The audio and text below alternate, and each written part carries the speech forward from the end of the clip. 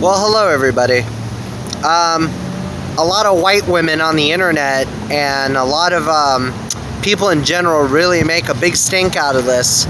So, and a lot of people are also very torn on this for some reason on the internet for years because of various stories and various different articles and different things. But, okay. With that in mind, and let me say this and poke fun a little in the proper way, in the best way possible. Like, oh my god! The Carne Asada at, like, Chipotle is so back! Yeah!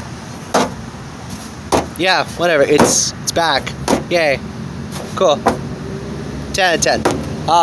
Thank you for your time. This has been your random tech talk. So, okay, no, but in all seriousness, I got it.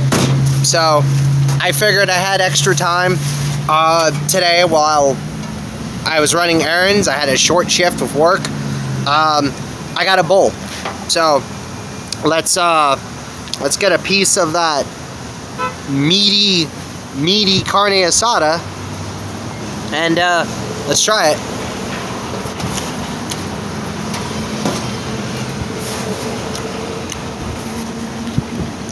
I'm trying just the meat first, but yeah.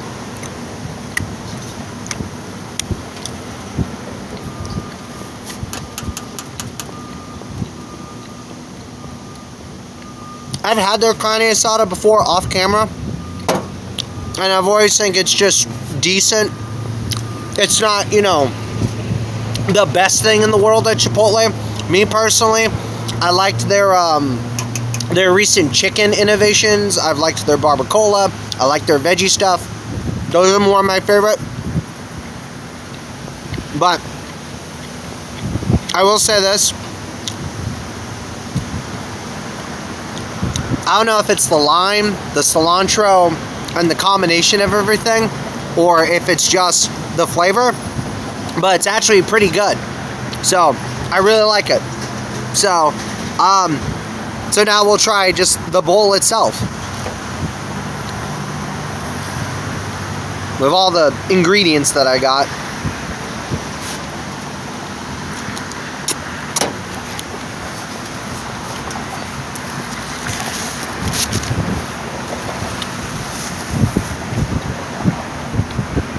Yeah.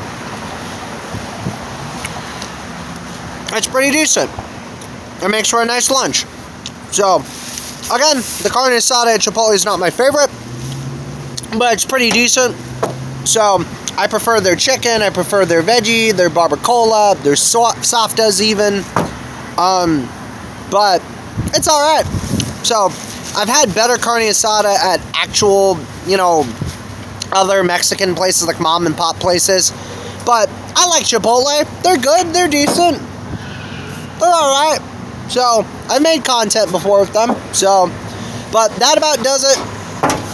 I am going to see you guys later. So, ciao.